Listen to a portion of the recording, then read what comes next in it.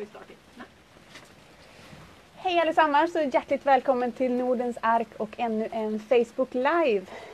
Idag är vi i detta vackra vädret uppe hos våra järvar och ska prata med en forskare som är här från USA, Alaska, som jobbar med järvar och som har varit här nu en vecka och gjort ett spännande projekt med våra järvar.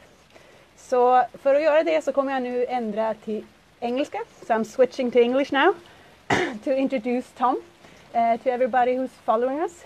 So Tom, do you mind just presenting yourself for our followers here at Facebook Live? Yeah, so my name's Tom Glass. I'm a PhD student at the University of Alaska in Fairbanks, and I'm coordinating the Arctic Wolverine Ecology Project with the Wildlife Conservation Society, also based in Fairbanks. So we've been studying wolverines on the North Slope of Alaska for the last few years here, and are now at Nordens Ark here this week to kind of tee into our project there. So exciting. So your project in Alaska on the wolverines, what's the project about? Yeah, well, it's pretty broad. Our goals are really to starting with just getting some basic biological information about the species in northern Alaska. So, you know, we really don't know very much about wolverines in the state of Alaska in general, and especially in this Arctic tundra ecosystem. So the project is based on the North Slope, which is this treeless environment, relatively barren, and there haven't been any focused research projects looking at wolverines in that kind of landscape before. So we're trying to learn as much as we can about just, you know, basic things like population density and habitat associations. You know, why do the wolverines choose to live where they do? Why do they choose to den where they do? And then we're trying to get into kind of more fine-scale questions to things to do with behavior and how their different behaviors change depending on the habitats they're in, things like this. So it's fairly broad, but trying to, you know, provide as much information as we can to managers in that landscape. All right. Yeah. So to find out all these questions, to get the answers, how do you work with the wolverines in Alaska? Yeah, well, so originally the project started in 2014 with aerial surveys. So we had two small planes, fixed wing, they're called Super Cubs, just a two-person plane that flew across the landscape, this big expanse of northern Alaska, and looked for tracks. And so the purpose of that was just to generate these an occupancy survey, just to get a sense of where the wolverines are on the landscape. And that lasted 2 years, and then we transitioned into this collaring effort that's been going on for the last 3 years, since 2016. So we've been out in the field every spring, riding snow machines around and capturing wolverines and putting GPS collars on them. And so that's kind of represents the shift into getting into these more fine-scale behavioral-based questions and looking at the fine-scale habitat selection, things like that. So when you say driving around on snowmobiles and catching wolverines, how do you actually do that? Yeah, so we have these box traps. They're made out of commercial lumber, you know, like these pieces about like this, and we you know, constructed them back in town and drag them, put them on a sled and pull them out onto the tundra, and put a stinky piece of bait in the back of them, basically, and the wolverine goes in, and yeah, then we're able to put the collar on and track it around for the next couple months. All right. So how many, for this study now, how many wolverines have you captured? We've caught 24 different wolverines in the last 3 years. All right. That's a lot of information then. Yeah, hopefully. Yeah, it's good. All right. Yeah. So I know you have a collar here. Maybe you could just show it and explain how it works. Yeah, so this is one of the collars that we just had out on one of the wolverines here at Nordens Ark, and it's very similar to the collars that we put out on the wild wolverines in Alaska. So this has 3 different instruments on it. So this top one is just the GPS, so it's just like a handheld GPS that you would walk around with. In this case, on these wolverines here, it was taking a location once per second, so basically continuously for the last 10 days here. The collars that we put out on the wolverines in Alaska, it takes a location every 40 minutes, so it lasts a lot longer.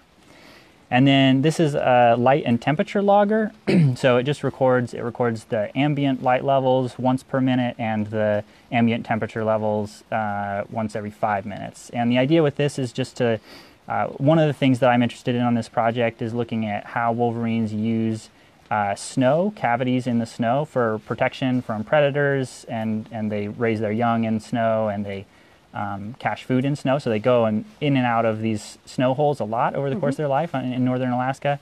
And the light and temperature signal changes, right, when they go in and come out of the hole. So this provides one way to see how they're using snow. And then finally, this is the accelerometer. And so this measures the acceleration of the animal while it's wearing the collar in 3 dimensions, so X, Y, and Z dimension at a really high rate. So in this case, it measures at 10 times per second, 10 hertz. And that's the purpose of my visit here at Nordens Ark, is primarily to put these accelerometers on these animals.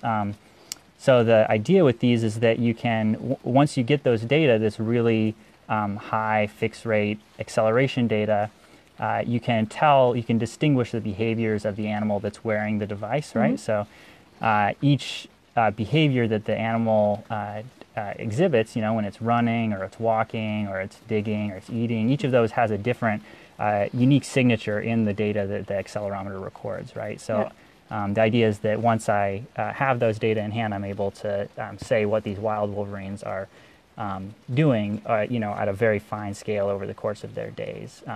But in order to do that, the key part of that, and why I'm here at Nordens Ark today and this week, is that you need to actually directly observe the animals while they're wearing the accelerometers to link those data with those behaviors before you can apply that to the wild animals. So. Which I guess is quite difficult. That's why you're here. It's difficult to do in the wild because they are quite elusive. Yeah, because you can't just stand around and observe them for hours on end in the wild, but that's much easier to do here. So So you've had collars on 3 individuals here at Nordens Ark. Have you seen anything while observing our wolverines? Have you seen anything that kind of amazed you, or? Yeah, well, I mean, it's been a real pleasure to get to spend.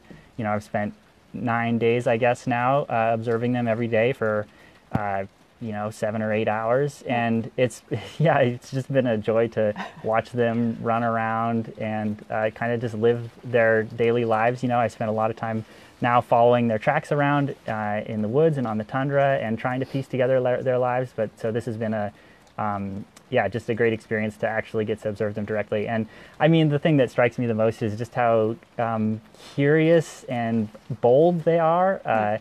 And how much they are just kind of intrigued by the world around them, I think, and how much they like to kind of play with the things that they encounter in their world. So how come you chosen to work with wolverines? Is there a specific reason, or? That's a good question. I mean, the reasons that I just gave, I think that they're really fascinating animals. For a carnivore of its size, we know relatively little about its biology. And especially in places like the tundra, we're still trying to piece together these things that are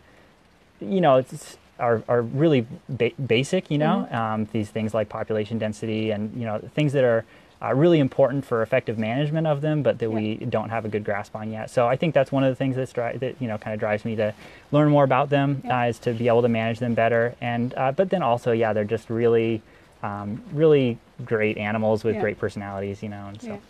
I would agree. Yeah. So the situation for the wolverine in the U.S., how is that?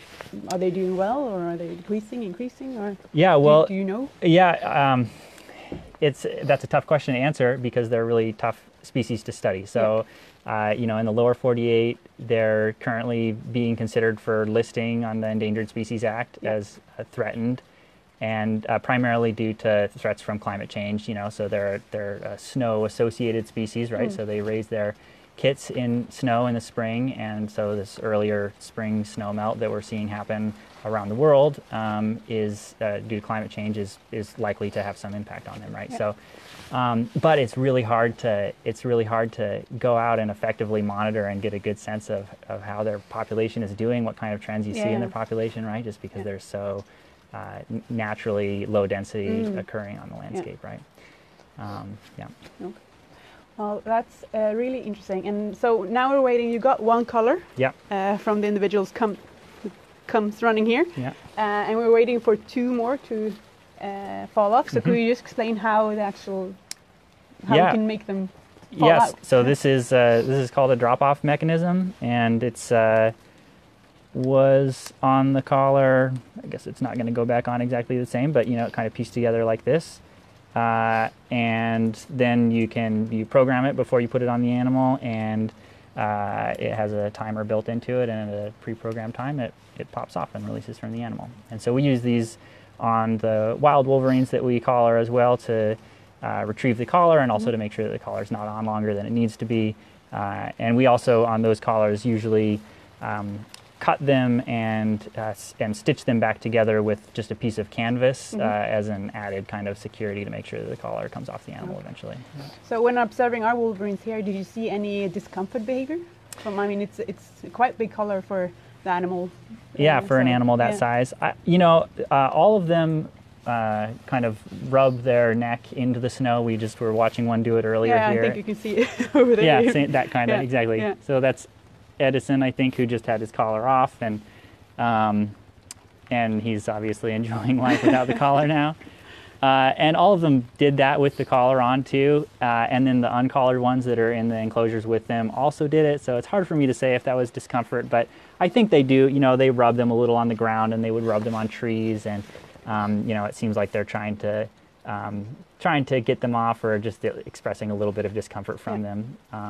I'm sure I wouldn't like to have a collar like this around my neck, wake up one morning and have it. So I'm sure that they're, a little bit uncomfortable by it, but we try to do everything we can to minimize that, right? Yeah. And also, we put up a clip on Facebook when you can see them moving around, and they still seem fairly okay with it. For the majority of their days, it seems like they just run around and live their lives as wolverines. I don't think they're bothered by it in any serious way. No. Okay, well, thank you, Tom, for taking time to talk to us and talk to our followers. And we look forward to reading your article when it's published. It's going to be very interesting to see. And thank you all for listening, and have a nice day.